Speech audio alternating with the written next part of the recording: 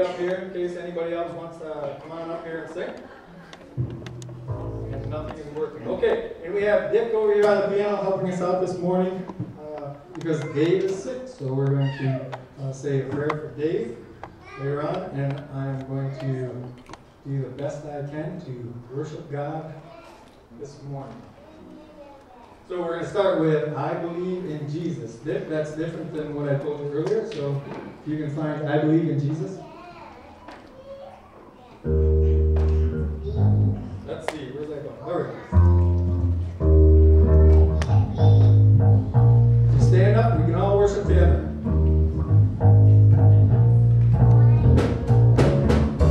I believe in Jesus. I believe He is the Son of God. I believe He died and rose again. I believe He paid for us all. I believe He's given life. Standing in our midst with the power to heal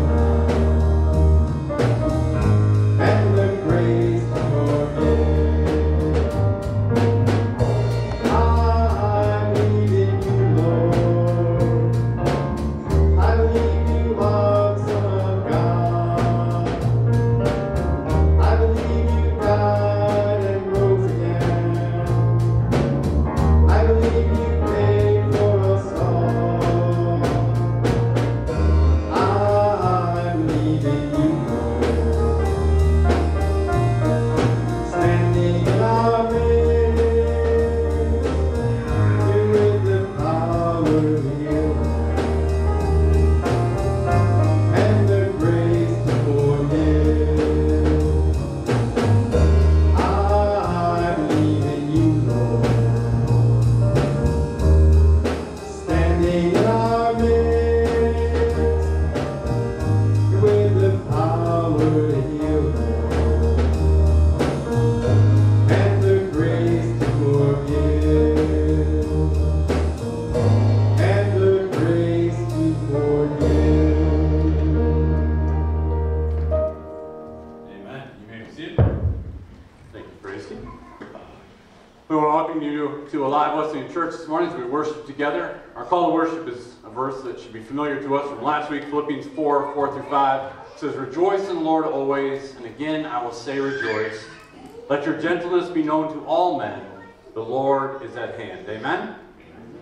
We want to let you know of a few things that are going on. Today is ladies' retreat, so a lot of the ladies are away, so we want to lift them up in prayer. They'll be coming back this afternoon. Next Sunday evening at 5:30 is our missions conference, so we want to invite you back next Sunday evening at 5:30. We're going to meet together for our missions conference, care for missionaries, some that are far away, some that are local. We're going to have a representative from New Hope here, hear about some of the missions projects that you've been supporting. So we want to invite everybody back next Sunday evening for our annual missions conference. Men, October 2nd, it's a Saturday morning at 8:30. We're going to have a men's breakfast. So we want to invite you for that men's breakfast October 2nd, Saturday morning at 8:30. There are also two prop walks going on in our area. One is coming up October 3rd. That's a Sunday. That's the Kirkville prop walk. So if you want to walk in that one, that's coming up the 3rd. And then October 17th is the Chittenango prop walk. So a lot of information about the prop walks out in the hallway. You can take a look at that. We have a clothing giveaway this Friday and Saturday, the 24th and 25th. So if you need clothes, we're going to have a clothing shed all outside, weather permitting. If you need clothing or you want to bring someone or let someone know, we'll be giving a clothing giveaway this Friday and Saturday from 10 to 2. Choir practice starts tomorrow evening. It is not too late if you want to be a part of the choir. That's going to start up tomorrow evening, the practices for that. And two things that we've been talking about that unfortunately both were canceled. The Mars Hill concert, due to COVID, they're canceling that concert. So that concert is canceled. If you need a refund, they'll be contacting you. And also the community Thanksgiving service that we were often a part of at the Catholic Church in Chittenango, they've canceled that as well. So those two events, community events, have been canceled. We do have announcements from Gordy. Gordy wanted to come up and share something that he has on his heart. Gordy?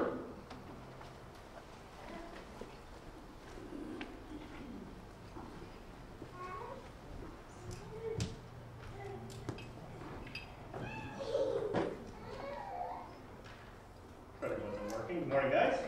Good morning. It's an awesome day to be in the house of the Lord. It's a privilege to be up here to speak to you guys. Start off with a little joke to kind of get us ready. I heard about this man. He was taking a walk in the woods with his friend when suddenly they encounter a huge grizzly bear about 20 yards in front of them. They both froze in their tracks. As the bear intently stared them down, they contemplated what they should do. Finally, the man said to his friend, "I think we should run." His friend said, "Are you crazy? You can't outrun a grizzly bear." The man said, "I know that. I don't have to outrun him. I just have to outrun you." So I want to talk about serving today. Studies have shown that volunteering is so good for the mind and body that it can ease symptoms of stress and depression. Tapping into our gifts and passions builds self-confidence, energy, and strength. Serving others can also be the best distraction from our own worries. To be part of the body of Christ is to have found hope and salvation in Jesus. It is an honor to receive the gift of salvation, which we cannot earn ourselves, but that was freely given to us when Jesus died on the cross for the world. This term, body of Christ, helps us understand what it means to be part of the church. Jesus is the head of the church, and we as believers make up the church, and therefore are deeply connected to the work and mission of Jesus. Every believer has been given certain spiritual gifts and skills to contribute to the church, and is valuable and important to furthering God's kingdom. Each week as Pastor Eric speaks the Word of God, I find it interesting that almost every week there's scripture in his message that refers to serving. I think it's pretty obvious that either Pastor really wants people to serve, or scripture shows us how important it is to serve. Both are good reasons to serve in the church, but here is just a few pieces of many scripture that speaks of serving. For in one body we have many members, and the members do not all have the same function. So we, though many, are one body in Christ, and individually members one of another. It's Romans 12:4 and 5. There is one body and one Spirit, just as you are called to the one hope that belongs to your call, one Lord, one faith, one baptism, one God and Father of all, who is over all and through all in all. But grace was given to each of us according to the measure of Christ's gift. It's Ephesians 4:12. Finally, Mark 10:45. For even the Son of Man came not to be served, but to serve, and to give his life as a ransom for many. When the church or the body of Christ works together and is joined together in faith, we can function properly in the role that Jesus has given to the church. When there is disharmony in the church, it will be difficult to fulfill its mission. From whom the whole body, joined and held together by every joint, with which it is equipped, when each part is working properly, makes the body grow so that it builds itself up in love. Ephesians 4:12 or 4:16. And Jesus is the head of the body, the church. He is the beginning, the firstborn from the dead, that in everything he might be preeminent. We all make all kinds of rational explanations for not serving. I don't have time. I don't know what I would do. I don't have any special skills to contribute. They don't need me. But the reality is, the Lord doesn't call the equipped. He equips the called. God used men and women with similar doubts to change the course of history. Moses didn't think he was a leader or speaker, but God worked through Moses to bring Israel out of slavery. David was the youngest and therefore most insignificant of all his brothers, but God worked through David to defeat a giant and eventually made him a king. We are called by the Most High God to serve. He gave the ultimate sacrifice on the cross for us. Work willingly in whatever you do, as though you were working for the Lord rather than for people. Remember that the Lord will give you an inheritance as your reward, and that the master you're serving is Christ. We have many areas here to serve if you are interested. There are currently needs for greeters at both doors to welcome people as they come and go to service, and to remain at the doors to keep the church secure during service. There are needs for sound and video. We need volunteers to help record and stream video. We have opportunities to serve on the worship team.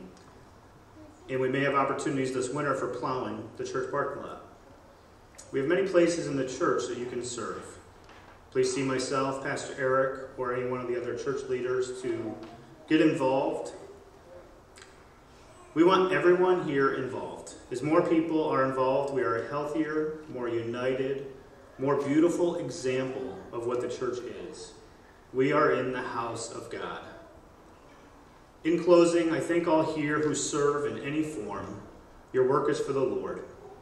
And I encourage all of you to not just be bystanders, but to get involved, have fun, and remember, we serve an awesome, Most High God.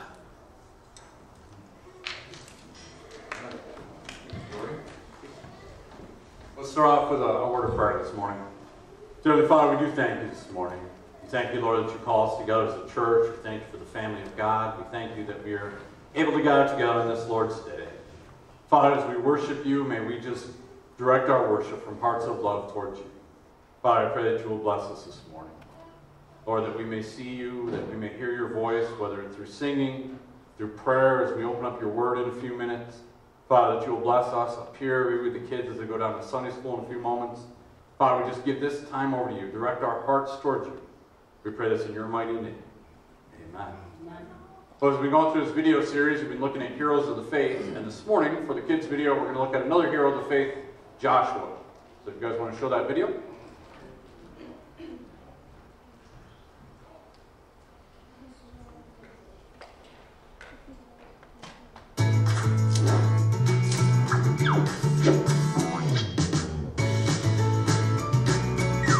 The faithful Hall of Fame, Joshua.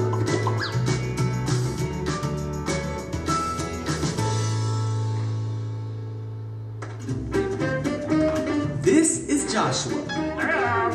Joshua was an Israelite who followed Moses through the wilderness. Joshua learned from Moses as Moses led the Israelites through the Red Sea. And as Moses taught the people about God's law. I see. Oh, listen up. One day, Moses was talking to the Israelites. He was reminding them of the law and all that God had done for them. Yeah. I'll stay here on you. When Moses had finished giving instructions to the people, he said, I am no longer able to lead you. Hold on. Do not be afraid, for God will neither fail you nor abandon you. Yeah. Then Moses called Joshua Yeah. and told him to be strong and courageous, for he would lead the Israelites into the promised land. See? Then Moses died. To this day, no one knows exactly where he was buried. The people and all of Israel mourned. The people of Israel looked to Joshua to lead them, as Moses had told them. There he is. Yeah. God told Joshua to be strong and courageous, for he would be with Joshua wherever he went. He told him to remember what Moses had told him and to study the book of instruction. God told Joshua that it was time to lead the people of Israel across the Jordan River and into the promised land. Joshua told the Israelite officials to go throughout the camp. They instructed everyone to pack up and get ready to head out. Joshua told the Israelites they were going to cross the Jordan River. See here, that's what I'm gonna do, And so, Joshua prepared to lead his people as the Lord had commanded. Amen. Well, this time we'll release the kids. They want to head down to Sunday school. We want to have a time of prayer together. And as Sean mentioned earlier, Dave called this morning, and Dave is sick, and Pastor Larry is sick. So let's lift both of them up And also we want to lift up, like I said, the ladies who are on ladies' retreat. But are there others that have a prayer request or a praise they'd like lifted up this morning?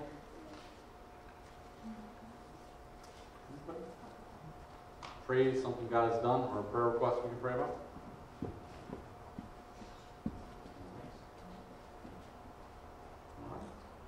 Right. Friend Diane, she was recovering from COVID, but she's home with double pneumonia now. With prayer that her and her husband as well is very sick too, and I'm not exactly sure what she's got going on. All right, let's lift up Brett's friend Diane, who just recovered from COVID, now has double pneumonia, and her husband who's sick as well. Anybody else this morning? All right. All right, let's go to the Lord in prayer together.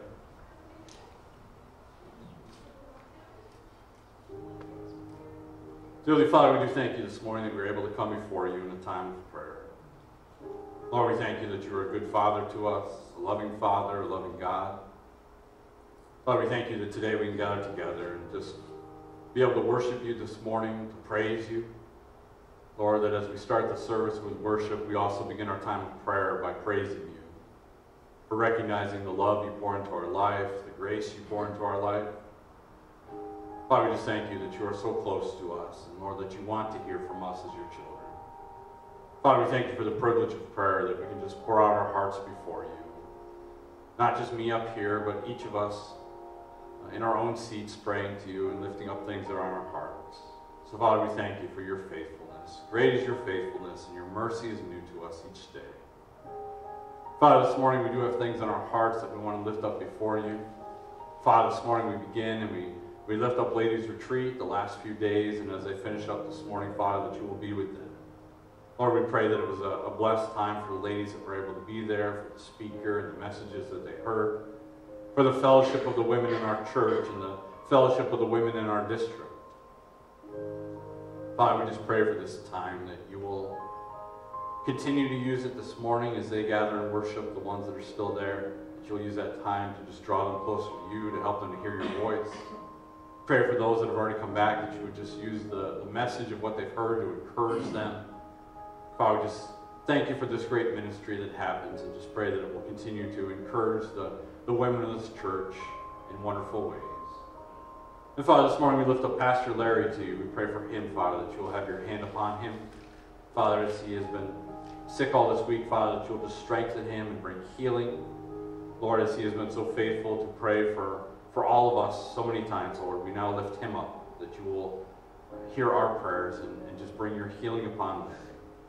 Father, we pray even now as we, his church family, Lord, that as we lift him up, that he would feel your healing power upon him. So we just ask for your touch upon Pastor Larry this morning.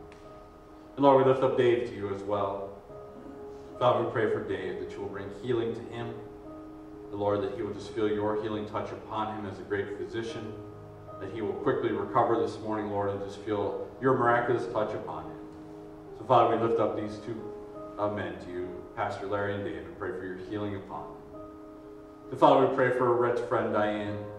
Lord, we pray that you will be with Diane. As Lord, you have brought her through COVID, we now pray that you will heal her of this double pneumonia, that you will just heal her lungs, Lord, touch her, give her strength in your healing. Father, be with her and her husband, Lord, and help the both of them, that they will make a quick and full recovery, Father. We just ask for your healing touch upon them. And Lord, this morning we continue to lift up our country. Father, that you will bring our country together, that you will reunite it, that you will bring reconciliation. Lord, that you will be with our leaders, give them wisdom and direction. Father, may we as your people be faithful to lift our country up in prayer, to lift our leaders up in prayer. Father, we just pray for a great healing over our nation, as well as a great awakening over our nation. Lord, that people everywhere will turn to you and know that their hope is found in you. Father, this morning as we gather in this service, we pray that you will just help us to understand your word as we look at it in a few minutes. Lord, help us more than hearing my voice, Lord, that we will hear from you and what you want to say to us. So Father, we just pray for the message and the sermon this morning, that you'll be in the midst of that. Father, we thank you again that we're able to gather together in prayer. We lift up all these prayer requests, as well as those that are on our hearts this morning. We just lift them up to you. We thank you for your faithfulness. We thank you for how you are working in our prayers, Father. We pray all this in the precious name of our Lord and Savior Jesus Christ. In his wonderful name we pray. Amen. So I'm going to ask the praise team to come back up, continue to lead us in worship.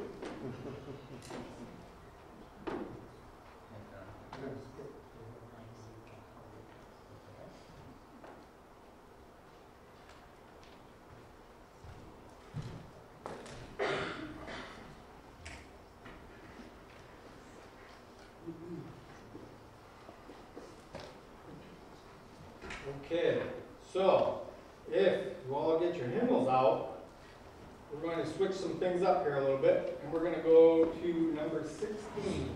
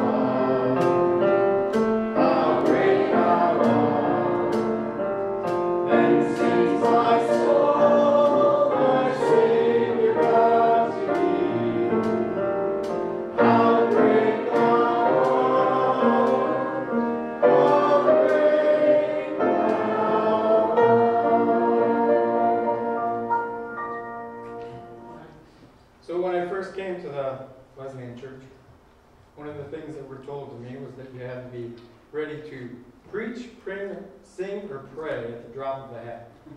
Well, this morning we dropped the hat to Dick, so I didn't want to throw him under the bus with all of our new songs that we played, so I figured I'd share with him. We're going to do 2 hymns today. One of them was the one we just did, and then we're going to do just a minute. And I'm telling you all of this because the guys upstairs are going to need to know. So and then we're going to do A Mansion Over a Hilltop, which is going to be 471. But before we do that, we're going to do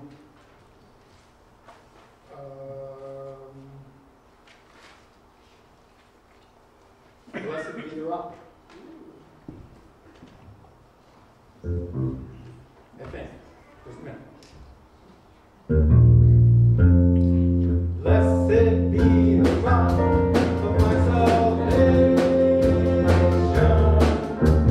Blessed be the rock of my salvation. For the Lord is on my side, and He made His victory mine. Blessed be the rock of my salvation. Blessed be the rock of my salvation. Blessed be the rock of my salvation. For the Lord is on my side, He made His victory mine. Blessed be the rock of my salvation.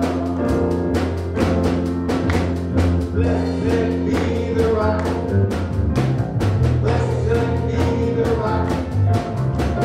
Blessed be the rock. Blessed be the rock. Blessed be the rock, my salvation. Blessed be the rock of my salvation. Blessed be the rock of my salvation. For the Lord is on my side, and He made His victory mine. Blessed be the rock of my salvation. Blessed be the rock. Blessed be the rock. Blessed be the rock. Blessed be the rock. Blessed be the rock. Blessed be the rock. Blessed be the rock, my salvation.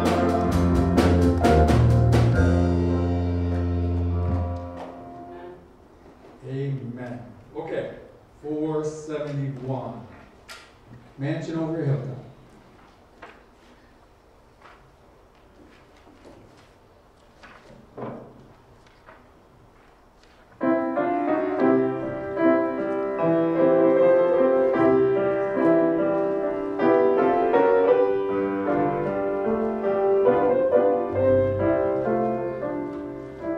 I'm satisfied with just because we know that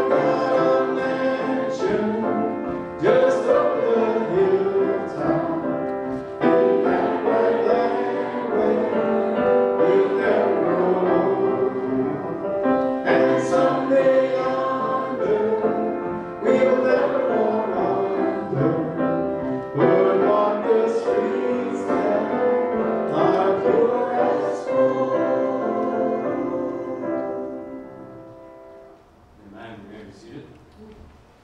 Would you join me in giving a hand to Aaron, Richard, and Sean this morning for their moment's notice filling in? Appreciate it, guys.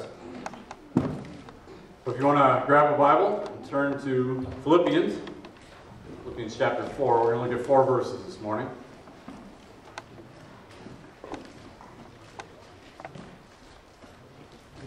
Philippians chapter 4, we're going to look at verses 6 through 9 together. And in these verses, at least 3 of them are pretty famous verses that many of you will have heard before as we want to look at them. Philippians chapter 4, 6 through 9. And as we go through them, I want you to be thinking about what they're, what the practical application, if we lived out these 4 verses, is.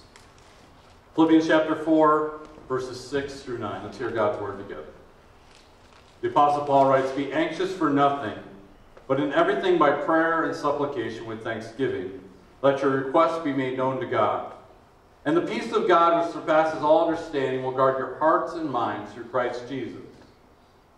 Finally, brethren, whatever things are true, whatever things are noble, whatever things are just, whatever things are pure, whatever things are lovely, whatever things are of a good report, if there's any virtue, if there's anything praiseworthy, meditate on these things. The things which you have learned and received and heard and saw in me, these do, and the peace of God will be with you." That God will bless that as we look at it this morning. Well, I don't know how often you look inside the bulletin, but if you do look inside the bulletin, in there's the hymns listed that we were gonna sing for second service. And we even got to sing some of them in first service. But if you were to look at them, you'd see that they're pretty well-known hymns, right? They're hymns that are pretty popular, well-known. The Old Rugged Cross, Shall We Gather at the River, my favorite, the one we sang in first service, How Great Thou Art, and of course the classic, Amazing Grace.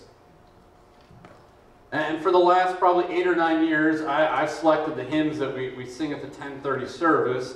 And mostly I picked the ones that I remember, right? The ones I remember as a kid that we used to sing in church, or the ones that my dad would play as we were growing up, or just the ones that I like. But there are a lot of great hymns in Christianity, right? If you were to go through that hymnal, that red book, our hymnal is full of hymns. I think there's over 600 there, and there's many I'm completely not familiar with, so I never picked those ones. But I came across a post this week, talking about these great hymns, the great theology in the hymns that can stir our hearts. But this post read this week, sometimes singing hymns can be convicting. And so the author modified humorously some hymn titles that he felt updated them to the current consumer church mentality. And he wrote this: "Here are some hymns that you can sing without a tinge of guilt."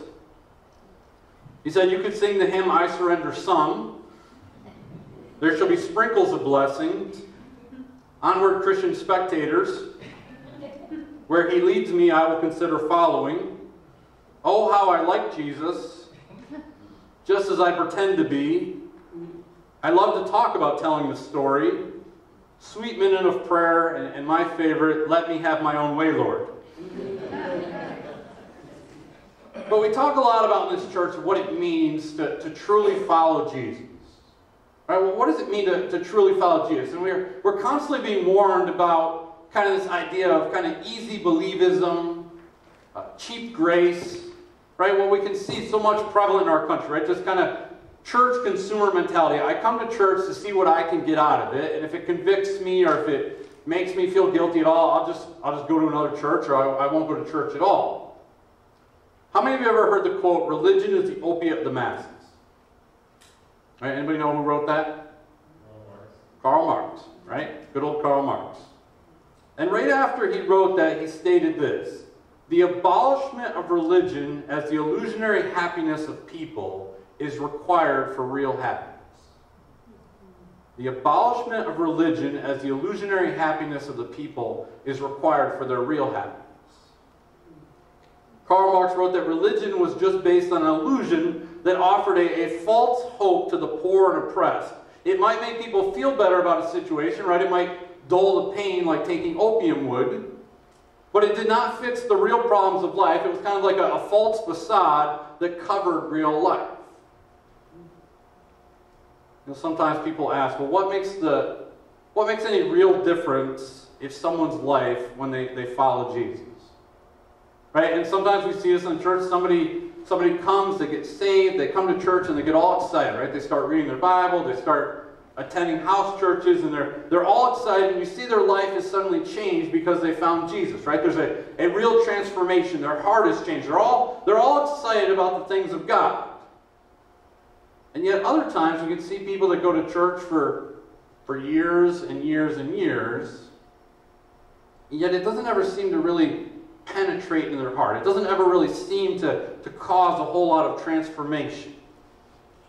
We can see churchgoers that still exhibit very little grace. We can see people that go to church for years and years, and yet they don't seem to have any more love or joy or peace than a non-believer. And you can wonder, even though they sit in church every week, is there a disconnect, right? Do they truly believe what we sing about in the songs or the prayers or what's taught? There's a story told by Pastor Dr. Paul Chappelle, and he says that sometime a while ago, an 18-year-old girl from Washington State attended a church, a worship service at a local church. For the first time in her life, she goes into this church and she hears the gospel message. And the following Tuesday, the members of the church received a letter from her. It read this: "Dear church members, last Sunday I attended your church and I heard the preacher. In the sermon, the preacher said, all men have sinned and rebelled against God, and because of their rebellion and disobedience, they all face eternal condemnation and separation from God. But then he also said God loves man and sent his Son Jesus Christ in the world to redeem men from their sins, and that all those who believe in him would go to heaven and live with God eternally. My parents recently died in rapid succession. I know they did not believe in Jesus Christ, whom you call the Savior of the world. If what you believe is true, they are eternally condemned in hell. You compel me to believe that either this message of yours is true and you do not believe the message, or you don't care. You see, we live only 3 blocks from your church and no one ever told us." And the story begs the question, if all this is true, right? If all we ever talk about on Sunday mornings and we hear this message about a Savior, if it's all true, how is it going to impact us? What are we going to do about it? How should it transform us? What should the church look like Monday through Saturday? In Philippians 1:25, Paul writes that we should all be progressing in the faith, right? That we should all have this joy in our faith. And today in these few verses in Philippians 4, I see Paul talking about real, tangible ways of what it means to follow Jesus. And when you look through those 4 verses, as we're going to do in a minute, what I like about it is it isn't a list of don't do this. Right? We've all been to church at some time, and we've all heard someone, a pastor or a Sunday school teacher or something, give us a list of what we shouldn't do. Right? Don't do this. Don't do that. Stop doing this. But Paul doesn't say that, right? He doesn't say, give up drinking and stop committing adultery. I think much more powerfully, he brings up the things that we can begin to do today or spur on this process of transformation. Right? It isn't a list of negatives. Stop that. It's a positive standpoint. Here's what you should start doing. And another beautiful aspect of it is that it speaks to everyone, right? It should speak to you even if you've been a Christian for decades. As you go through these 4 verses, it speaks to us. And Paul is also speaking to you if this is you're brand new in the spiritual journey. They're very practical and sequential, things that we can begin to practice today. It starts with something that you can do today and build on. And I don't know about you, but sometimes we can get so lost in theology and the deep things that we miss the application. So a funny story told about the Little Sisters of the Poor that were going from door to door in this French city, and they were collecting money for the elderly, and so they'd go to door, knock, and ask for donations, and this one nun is off by herself, and she knocks on the door of this rich man who was kind of a free thinker in the city. And he said he would give 1,000 francs, which was a ton of money back then, but he said there was a catch. He said, I'll give you 1,000 francs if you, nun, will have a glass of champagne with me. It was an embarrassing situation for the nun, right? She hesitated, but her hesitation was short. After all, she said 1,000 francs would meant a lot of loaves of bread, and they could really help a lot of poor people. So the nun agrees, and a servant brings out a bottle of champagne. He pours a glass for her, and the brave little nun empties the glass and said, "Now, sir, another glass, please, at the same price." Well, I want us to look at these 4 verses. And I want you to go through them with me. And as we said, in Philippians 4, it's Paul giving us this final message to this church that he loves. He wants them to know, right? I've gone through this life transformation. I met Jesus there on the road to Damascus. It completely changed me. From who I was, everything in my heart, it has changed me. And I want you to experience that same transformation. Warren Worsby calls this section of Scripture, Philippians 4, 6 through 9, he says it is right praying, right thinking, and right living. Right praying, right thinking, and right living. And that's what I want us to think about for the next few minutes. And we begin with verses 6 and 7. Look at them with me. He says, "Be anxious for nothing." Right? That might be the hardest part of the whole Scripture lesson, right? "Be anxious for nothing, but in everything by prayer and supplication with thanksgiving, let your requests be made known to God. And the peace of God, which surpasses all understanding, will guard your hearts and minds through Christ Jesus." Right? Philippians 4, 6, and 7 is these awesome verses, right? And he says the first tangible thing you can do to be transformed by Jesus is right praying. Right? He says we need to learn how to talk to God. And I wish that I had learned this, or I wish that I had devoted myself to this earlier in life, right? Just this awesome power and privilege and sacredness of talking to God. Right? We shouldn't be surprised, but our whole walk with Jesus begins by talking with Him. And there's a truth in Christianity that you will never raise higher than your prayer life. Right? Your spiritual walk will never get higher than your prayer life. And think about how he starts verse 16. He says, "Be anxious for nothing." Anybody been anxious about anything lately? Right? If you're honest, how many of you feel like you've worried more over this last year than you worried in previous years? Arthur Summers Roche wrote this: "Anxiety is a thin stream of fear trickling through the mind. If encouraged, it cuts a channel into which all other thoughts are drained." Yeah, I don't think it's a coincidence that Paul begins by talking about this message about telling people not to worry. Right? People tend to worry. But the question is, as people who are here, and you know that there's a living God, you know there's a loving God, should there be something different about us when we see the problems of life?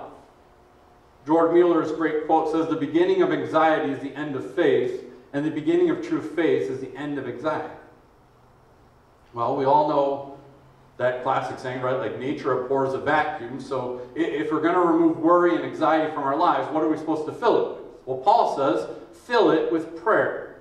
Replace your worry with prayer. And look at how Paul writes this verse, Philippians 4, 6. He doesn't just say pray. Right? Pray, God bless you, get out. Right? He says, let me give you a more expanded picture of what a full prayer life is. Right? I think every Christian in church knows that we should pray. But what does that look like? What does it look like to pray? So if you look at verse 6, look in there, he has 3 different words for how to pray. Right, you see those in there? Prayer, supplication, and thanksgiving. So let's think about that. The first one is prayer. Someone wrote the word prayer is a general word for making requests known to the Lord. But it carries this idea of adoration, devotion, and worship. Whenever we find ourselves worrying, our first action ought to be to get alone with God and worship Him. Adoration is what is needed. We must see the greatness and majesty of God. We must realize that He is big enough to solve our problems. Right? Someone said it's very hard to worry and praise God at the exact same time. You know, if you want a picture of this, the first idea is, right, coming into God's presence.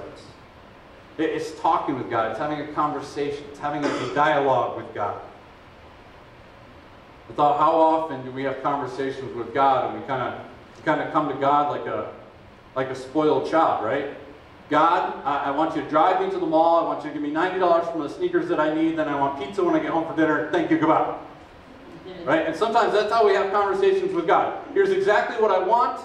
I don't really want to hear anything from you. Here's what I want, and then we hang up on it.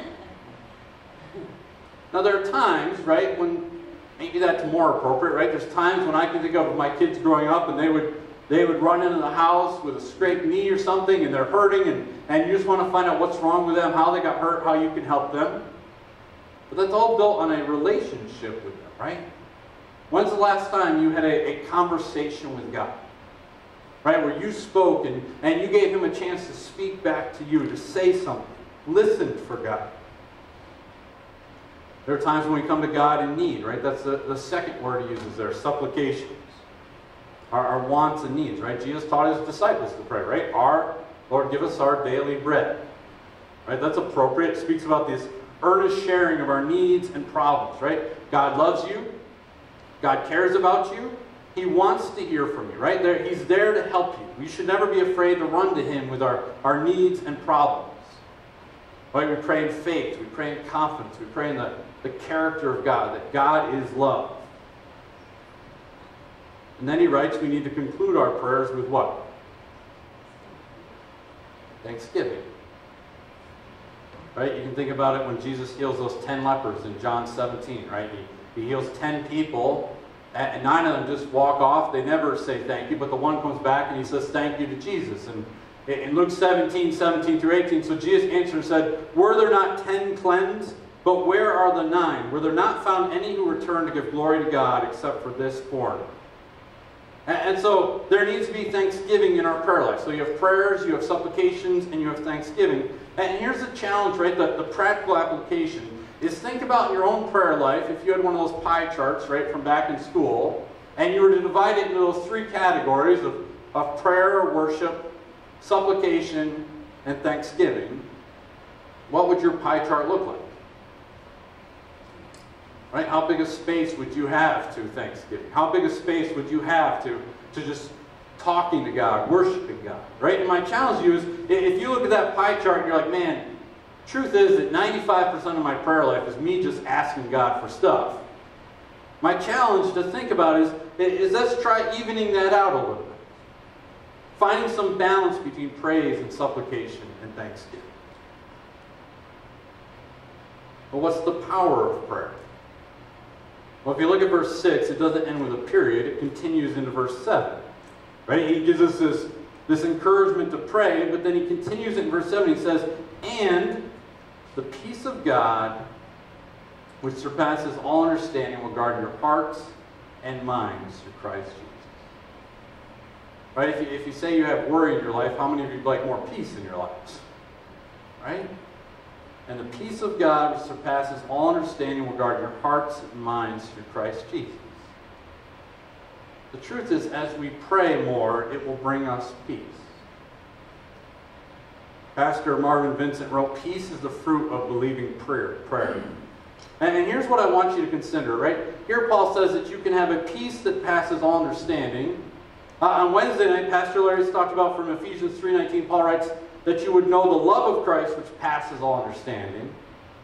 But here's what strikes me. What does it mean to have something that passes knowledge, right? How is it that you can know something better than knowing it? Well, it's by experiencing it. Right? I can tell you that God can give you peace, and some of you know this. He can give you a peace in the midst of your greatest trials, in the midst of your greatest storms. I can tell you that. You can hear a sermon on it. But it isn't until you experience it that you'll just stand in amazement to feel the peace that God can give you. And it's not a hollow peace. It's not a ignorant, head in the sand kind of peace, or a peace born out of apathy. No, it's a peace of God. He says, guard your hearts and minds in Christ Jesus. William Barclay, in his book, Prodigals and Those Who Love, he writes this, when we pray, remember, first, the love of God that wants the best for us. 2, the wisdom of God that knows what is best for us. And 3, the power of God that can accomplish it. Warren Worsby wrote, the first condition for a secure mind and victory over worrying is right praying. And he says right praying will then lead to right thinking. Right? And look at verse 8. Finally, brethren, whatever things are true, whatever things are noble, whatever things are just, whatever things are pure, whatever things are lovely, whatever things are of a good report, if there is any virtue, if there is anything praiseworthy, meditate on these things. You know, the peace that he spoke about in the verse before involved our heart and our mind. Isaiah 26:2 says, you will keep him in perfect peace whose mind is stayed on you because he trusts you. Right? Paul says something here that is so important, I think especially important for us where we find ourselves in 2021. He says, be careful what you are feeding your mind. And I was thinking this week that we have access to everything in a moment's notice, don't we? Right? You can watch for 4 hours today cat videos if you want to. Right? You can watch TikTok videos for 4 hours. Right now in church, you can be checking a sports score and watching squirrels surfing, whatever you want to do, right? Right at the touch of your phone, you can watch the most depraved movies, or you can watch the most disgusting videos, right? You can watch anything you want at the hit of one button. You can go home and watch TV and worry. You can scroll through your phone and worry. But Paul says, guard your minds. Guard your thought life. 2 Corinthians 10:5, the Bible tells us, bring every thought into captivity to the obedience of Christ. Bring every thought into captivity to the obedience of Christ. That's a lot harder than trying to not do this or not do that. He says, bring your thought life into captivity. There's an old adage that says this, sow a thought, reap an action. Sow an action, reap a habit. Sow a habit, reap a character. Sow a character, reap a destiny. But he goes through our thought life here. He says, whatever's true. I wrote out here egads, which my spell check says is not a real word, egads. But I wrote egads, but how much of what we consume today isn't even true? Right? How much of what we think about and we watch and we scroll through isn't even true stuff anymore, right? And we feed that into our minds and it's not even true. He says, whatever is true. The sad thing is that so many people right now are feeding their life on misinformation. Well, it's on Facebook. Well, it's on TikTok. Certainly it must be true. Right? And that leads us to worry. I was reading a study this week for the sermon that says only 8% of what people actually worry about is actually true. Only 8% of what people worry about is actually true. 92% of what people worry about they found was either imaginary, never happened, or over things that people had no control over anyhow. Right? What does the Bible describe Satan as? It says Satan is a liar. Satan is a liar and the father of all lies, right? Listen to this awesome quote. It says, worry is fear's extravagance. It extracts interest on troubles before it comes due. It constantly drains the energy God gives us to face daily problems and to fulfill many responsibilities. It is therefore a sinful waste. A woman who had lived long enough to have learned some of the important truths about life remarked, I have had a lot of troubles in my life, most of which never happened. She had worried about many things that had never occurred and had come to see the total futility of her anxiety. Right? Paul, after that, he says, whatever things are noble and just, right? Whatever is worthy of respect and right? Taking control of our minds. Do not focus our attention on things that are dishonorable and permit them to have control over our thoughts. Right? Noble in the Greek means grave, not foolish. Just means righteous.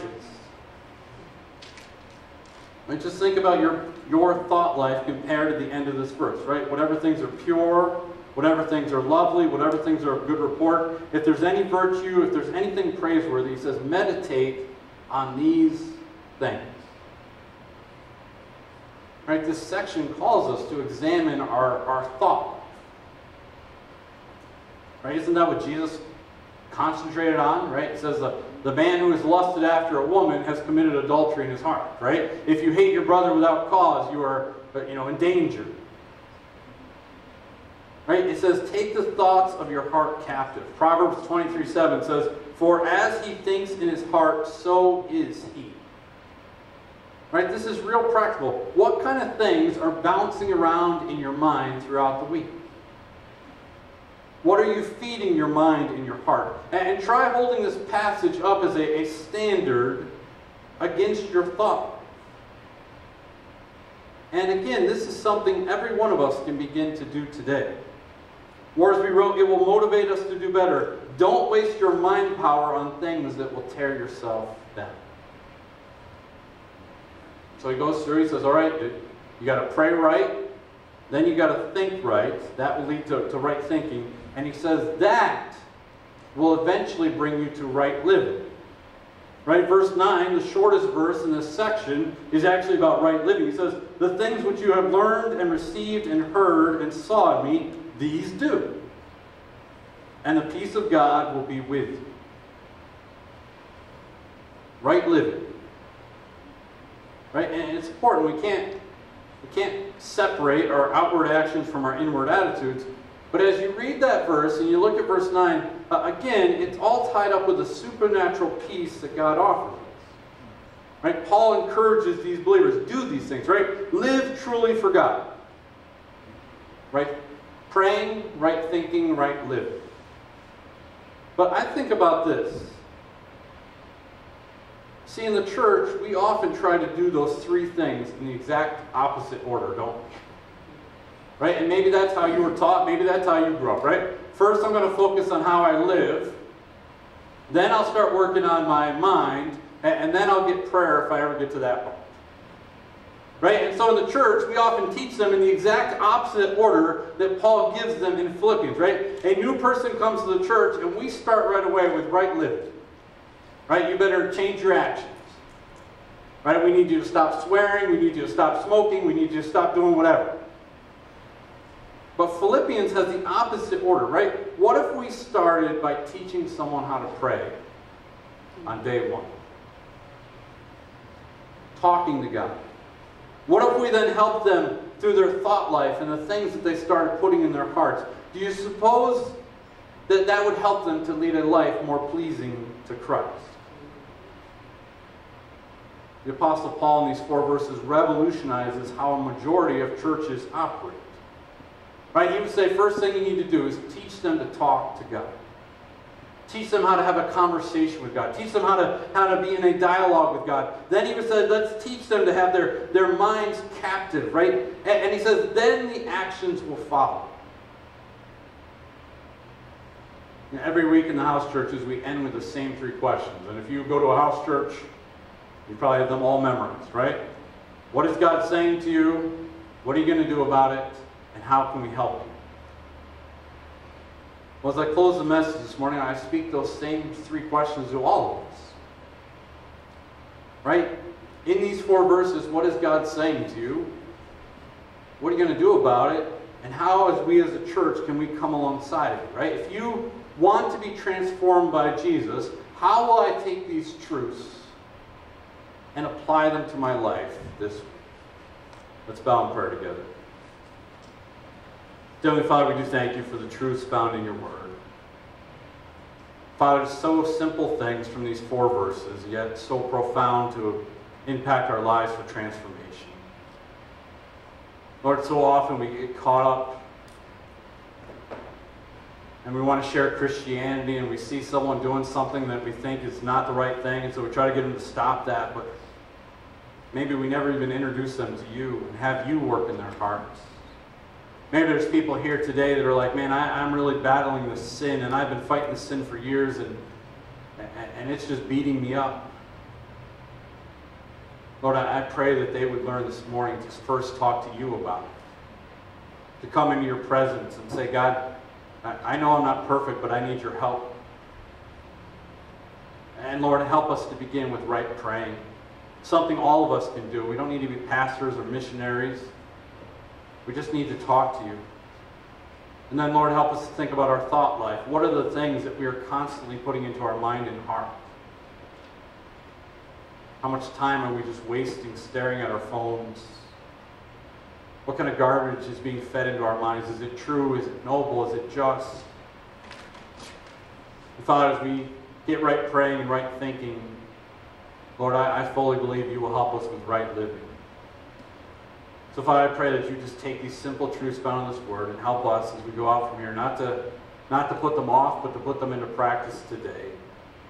Lord, help us to come around each other, to help each other, that we are in this journey together. Father, we thank you for the truth found here. Thank you for your Holy Spirit that speaks to us. And we pray this in Christ's mighty name. Amen. Will you stand with me as we close in worship together? So, on top of what Pastor Eric was saying, one of the things that Leah and I are going to do after we leave church today is we're going to go to house church.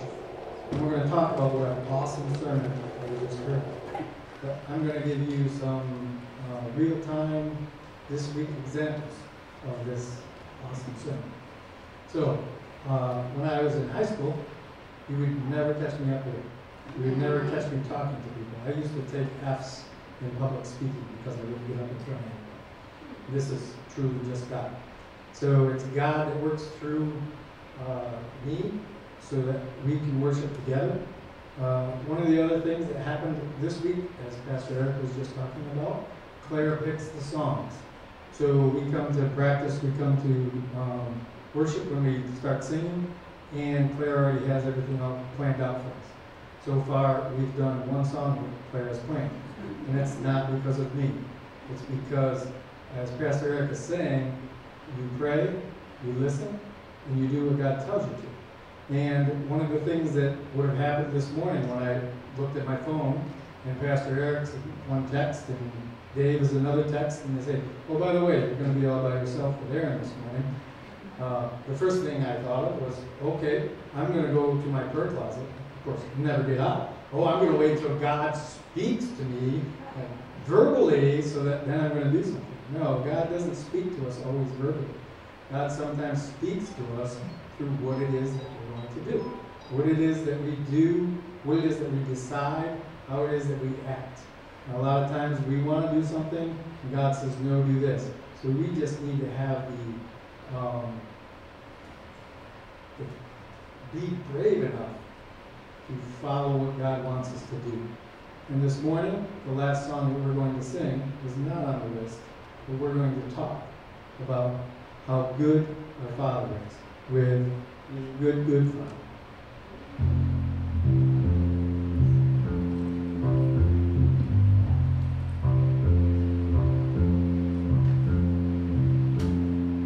I've heard 1,000 stories of what they think you're like. I've heard the tender whispers of what in the dead of night you tell me that you're pleased and that I'm never alone. You're a good Father. It's who you are. It's who you are. It's who you are. I'm loved by you. It's who I am. It's who I am. It's who I am. I've seen many searching for answers far and wide, but I know we're all searching for answers only you provide, because you know just what we need before. Say a word of good Father. It's who you are. It's who you are. It's who you are. I'm loved by you. It's who I am. It's who I am.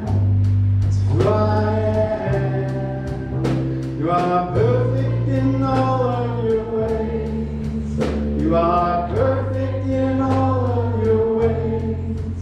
You are perfect in all of your ways to us.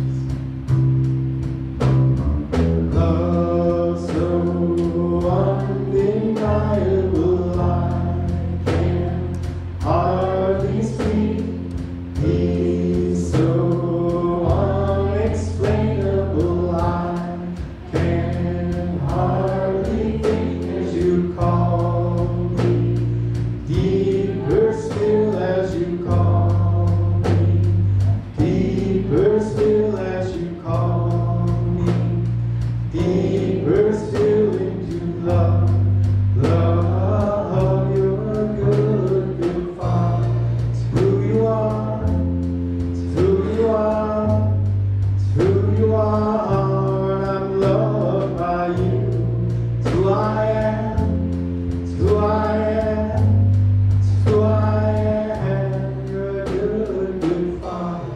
It's who you are, it's who you are, it's who you are, and I'm loved by you. It's who I am, it's who I am, it's who I am.